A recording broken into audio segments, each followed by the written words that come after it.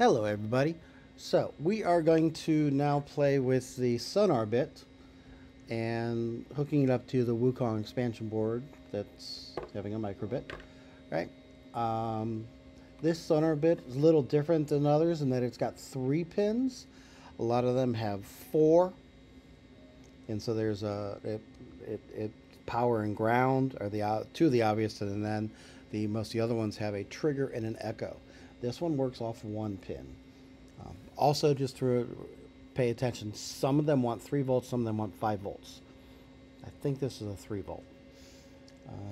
Some of them really don't work well on 3 volts, but this one's a 3 volt. All right, so we got this nice cable. We got these pins. It doesn't really matter which way you plug it in, what color goes to what, but we like to be consistent in that ground is black, power is red, and signal is yellow or orange. Just for consistency, get used to that. And then I want to plug it over here. I'm going to go pin 0. And as you notice, I have a motor plugged in because I'm gonna have the sonar bit trigger a motor. Now that could be like automatic doors, an automatic gate, open or close, whatever you want, or obstacle avoidance thing. So we're just triggering some event based on distance. Okay. So let's go to the code.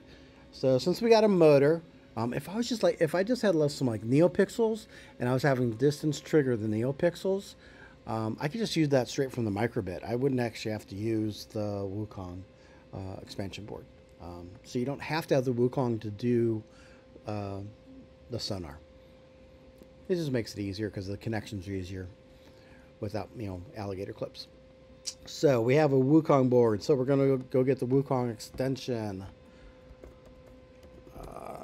Boom, because we got motor to run. Now the Wukong does motor, does a little breathe lights, does servo, and drops in a neopixel also because it's got some neopixels on there. So motor, I like to initialize things. So on start, motor is going to be stopped. Am I plugged? Yeah, I'm plugged into motor 1. Okay. Now sonar, we actually have to go get a special sonar. So like here's sonar. Here is a sonar, and let's get that one. Boom. That's got 2 pin things. They want a trigger and an echo pin.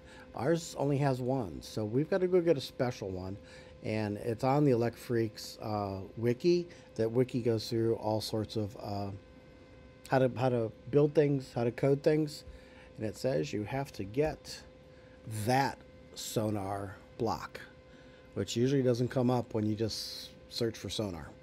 By github.com/electfreaks/pxt-sonarbit.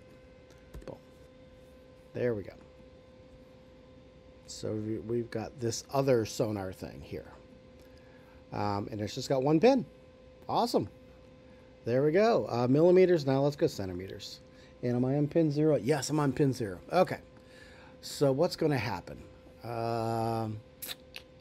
We need an if. We need an if. And we need some math. If, here's how we build this. The ultrasonic distance is, what do you want, greater than or less than? I'm going to go less than. Do not go equal. That rarely works. Is less than 10. Let's pop it up here. If the ultrasonic distance is less than 10 centimeters, and we're on pin 0, then do something. Well, we're running motors, right? So let's get the motor. Set motor speed to 100. I'm going to go 50 just for fun. And then there's this otherwise kind of thing. Else. Let's have the motor speed be the opposite direction. Or we can have it be 0. Doesn't really matter. So if we get too close, let's turn the motor the other way. Basically is what we told it to do. And so the key things here is you have to go get that special block for this distance sensor. And then it's just some if-then statements. So we're going to download. So the motor's not going to run on 3 volts. So it's going to wait for us to turn the thing on. So now we're gonna turn it on, and the motor's running. Come on, right? Now if we get, let's get in frame. If we get too close, and I'm just got my hand above it, it should go the other way. Now this was it's kind of thinking. Okay, so I backed my hand away, and I'm coming down with my hand. Yeah, it's bouncing around. It shouldn't bounce around so much. Take my hand away. 10 centimeters is about across the palm of your hand. It's getting reflection from somewhere possibly. So that's a distance sensor. Make it trigger something based on distance.